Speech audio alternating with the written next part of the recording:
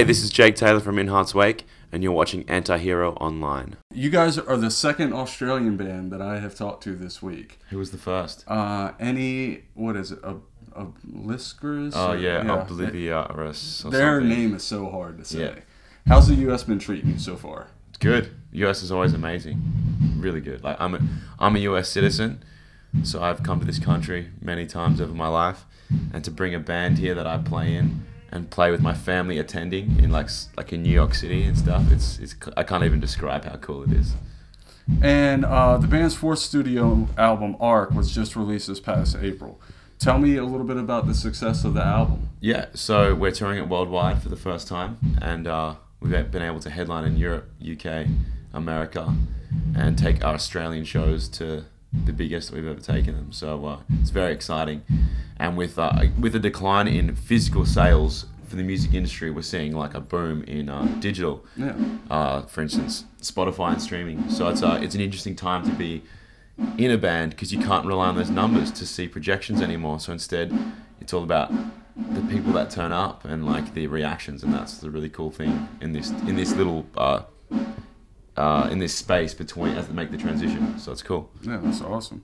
And what was the creative process like for the band when you were recording the new album? We actually flew Will Putney from New Jersey, flew him over to Byron Bay, Australia, where we live, and we recorded it in our bass player's uncle's home studio, which is pretty much 4 walls.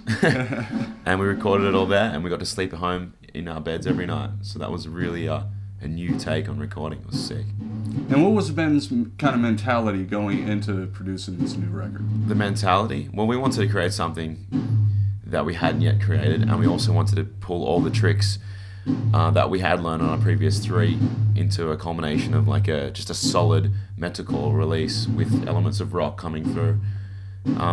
So I definitely feel that we achieved that, and who knows what will come, but I'd love to experiment now further as we grow as a band. And talking about the metal scene in Australia, Australia is a huge country. Is it difficult for you to kind of like cut through and shine when the country is so big and it's hard to tour in certain areas? Yeah, it's not hard to.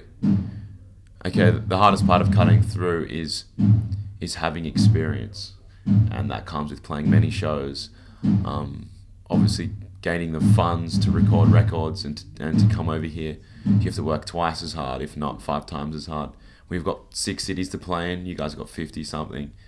So if you want to tour and I guess make a sustainable living, even, you have to get on a plane and get over here, and that costs a lot of money. So I hate to talk about money so much, but it's a huge thing about us Australian bands is how do we do it.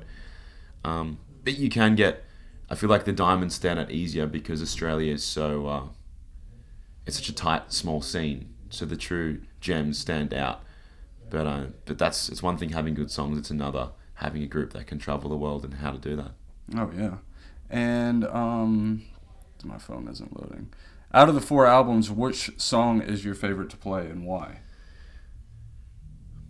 It's changing all the time. It forever is. Every audience treats a song differently, and that has a huge impact on my experience of playing the song. Not an easy question to answer.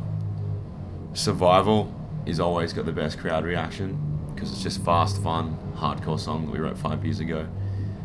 But I'd also say Divine because it just gets some vibes happening, which is good. Girls get into it as well, and it's a bit more groove. And talking about the streaming and the new record a little bit, the single off of the album, War Cry, is creeping on the door of 1 million streams on Spotify. That'll be your 3rd single to hit that. What goes through your head when you hear that? It's awesome, but it's just numbers. I don't know. It counts for something, but I think a real band and real songs count for how they translate on a stage with the crowd. Because there could be some person in Russia with an algorithm just repeating the song for all I know. And it's just numbers, and you don't feel any different between 1 stream and 1 million, to be honest. It's all about what happens on that stage and that reaction and that experience. And what you keep bringing up the experience. What is the band's experience on stage, and how does that translate out to the crowd? Well, I often get lost in the music half the time when I'm playing. It becomes not like a trance or use of a better word. you kind of lose a sense of time, because it's not just about the 5 guys on the stage playing together. It is about the crowd, and it's about the experience together. And I don't know, you just when you vibe in it, you vibe in it. That's all I can say. And I love being aware of all the things happening. This guy crowd surfing, someone said something funny, Carl hit a funny note, or he did something amazing. It's just all happening at once, and you're very present. And I really love that experience about music. And the tour is going until the mid-end of December. What's the plan going into 2018?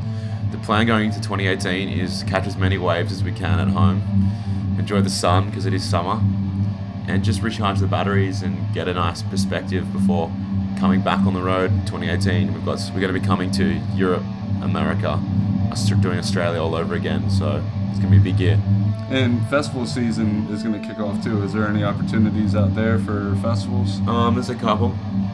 There's always opportunity, but we already know where we're going to be up until this time next year, so I can't say too much. Can't say too much. Yeah. That's fine. I understand that.